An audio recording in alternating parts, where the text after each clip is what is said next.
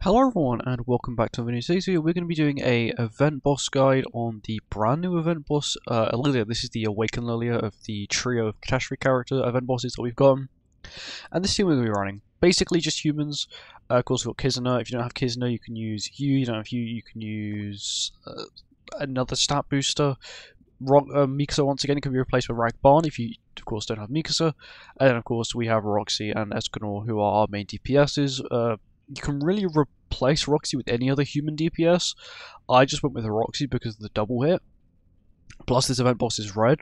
Also, quick background about this boss. You've got to check out the passives for it. I highly recommend checking out the passives. As we come here, we go to passives.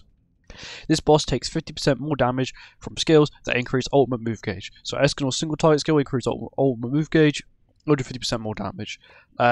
Unknowns do 30% more damage, and the boss does 30% more damage to goddesses. Just letting you guys know. I have a look at these beforehand, just so you guys, you know what's coming up, sort of thing. I'm going to be using a random AI. I'll grab one of my friends' AIs. Here we go. We're running a very similar team. I've got Kizuna, mainly for the stat boost. You don't really need to run Kizuna. You could actually probably get away with running Red Arthur. The Excalibur Red Arthur, this Arthur, because he gives you damage boost per, I think it's per human. So you get like 60% damage boost, so it's quite good. But let's get into it. We're not going to run any food, don't need to run food. I'm hoping my Roxy's on attack crit. I didn't check. She might not be, but I'm hoping she is, because, yeah, this is the Awakened Lillia. This is like massive Awakened Lillia. You have big Awakened Lillia, then you have massive Awakened Lillia. This is massive Awakened Lillia. She's huge. Well, the snake's absolutely massive.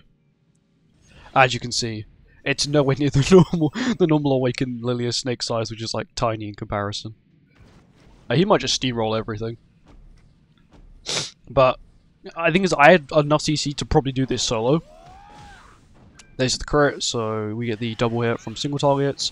Roxy's probably just going to Shadow Realm this boss, because she hits really hard, especially with Relic. Okay, not really. Maybe this boss has a damage cap of some sort. So I'm running Escanor mainly for the flames, as you can see there. Mainly because the flames will just increase everybody's damage, and not just Escanor's, which is kind of nice. But that you have to watch these animations. There's no skip for this, by the way. This is the hardest difficulty. Extreme, of course. I'm pretty sure on the lower difficulties it's only one, like one phase. I'm pretty sure. I know on the bottom one there's only one phase. I'm not sure about the others though. And then we wipe here, because we've got like a million cards, a million single targets, and there's double death damage here. This will then do double death damage again, because of Roxy and Escanor. And then my Roxy gets the finish.